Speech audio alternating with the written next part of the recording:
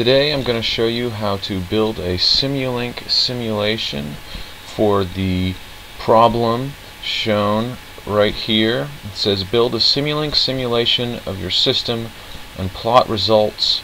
Plot both theta dot versus theta and theta versus t for the following cases. I've included a Simulink block diagram for you to copy in figure 3. I suggest enforcing a maximum step size of 0.01 seconds and using a max time of 30 seconds. Set these under simulation parameters. Also, for the ideal relay case, set the hysteresis width to 0.001 or some small number. And it gives us some initial conditions here for theta and theta dot. So our system diagram looks like this. Zoom in here. So we have gain, sum, relay, integrator 1, integrator 2, V to workspace, X to workspace, gain, clock, and workspace 2. So we're basically going to create this in Simulink, and then we're going to plot it. So first off, we're going to open up MATLAB.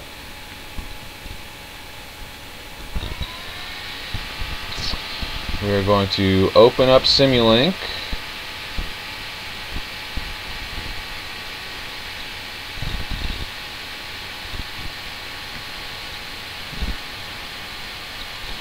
Going to create a new Simulink file, and this is where we're going to be building our block diagram.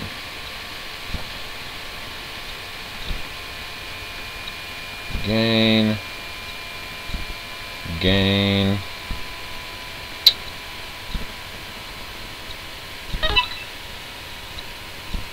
use sum,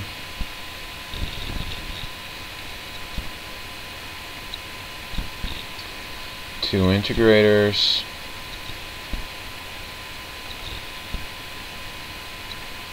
a relay,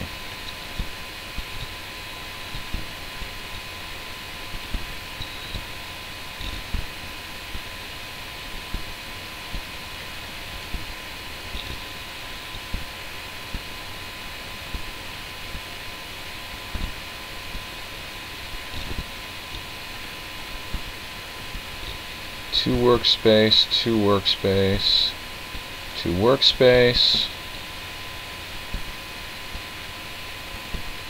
Let's see, and the last thing we need is a clock.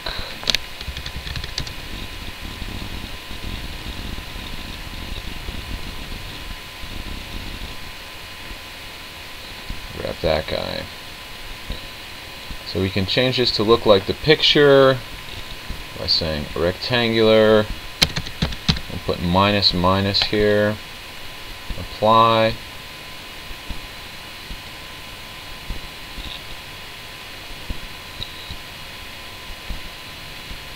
connect the first gain. You know what, I don't like this one. I'm going to get a better one.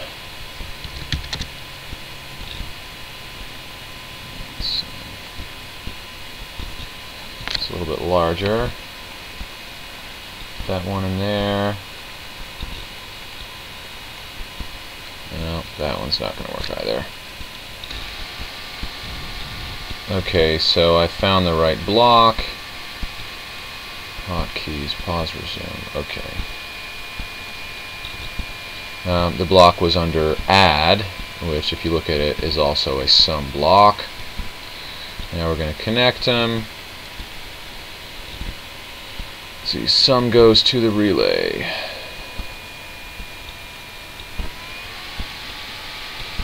Relay goes to the first integrator. Integrator goes to the second integrator. Now, really, what the integrator is doing is just saying this is theta dot, and this is theta.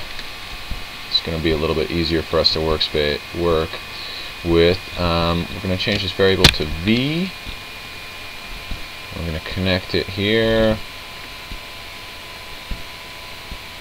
We're going to change this variable to X.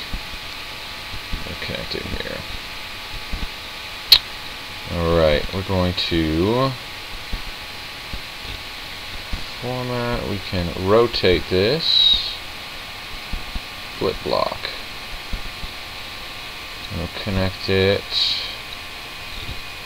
up here, and then we will connect it to our initial gain. And we also need to connect the clock function. We'll change this to T for time. Apply. Alright, so now we have our initial block diagram set up, and we need to go back and look at our initial conditions.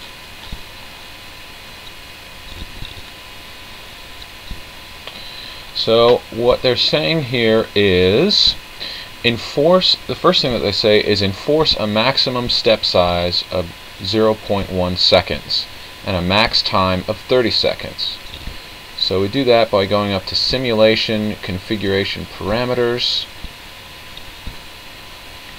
Oh, okay. Stop time 30 and max step 0.01. Apply. Okay. And it looks like I left out something here on the sum. Oh, okay. This is not constructed correctly. I'm going to go ahead and delete that link. Add a new link in here.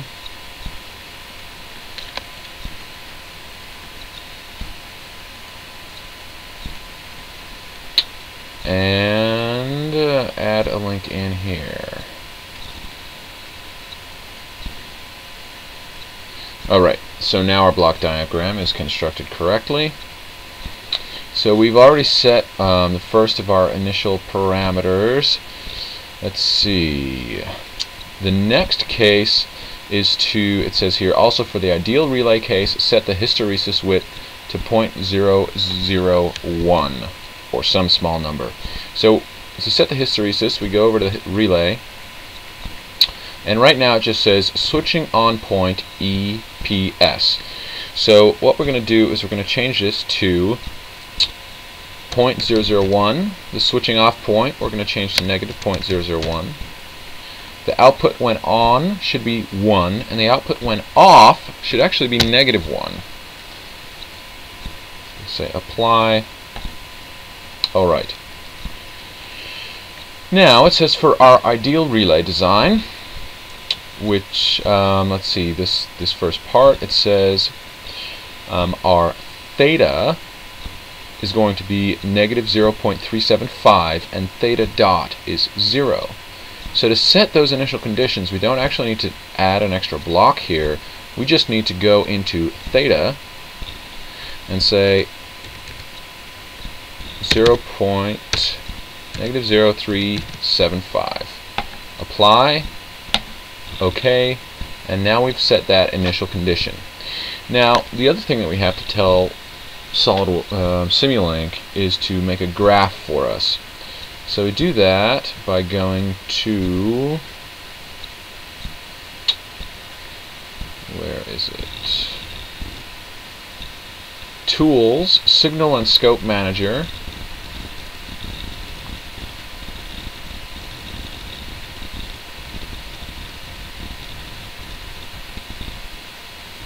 Here we go. And now we are going to add a graph.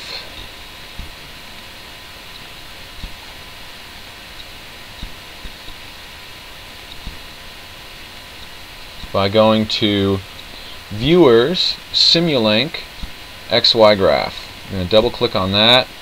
Now it says XY graph type, and then it says no selection for the two inputs.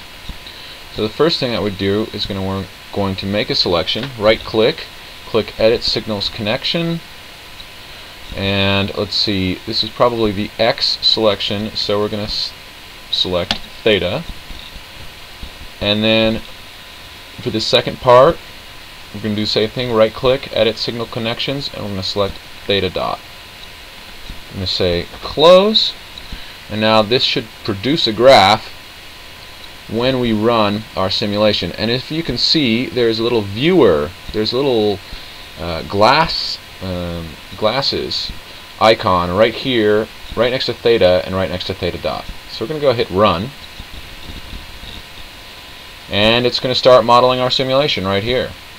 So x-axis is theta, y-axis is theta dot. And as you can clearly see for this first one, starts right here, goes up, and then chatters all the way down to 0. Let's try and get a larger view of that.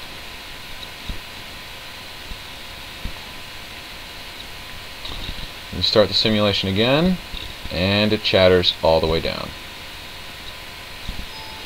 So to get the other initial conditions, you can go ahead and change the initial theta and theta dot values by going and double-clicking on the appropriate boxes, and then they will be graphed in your XY plot. Thanks for watching this video.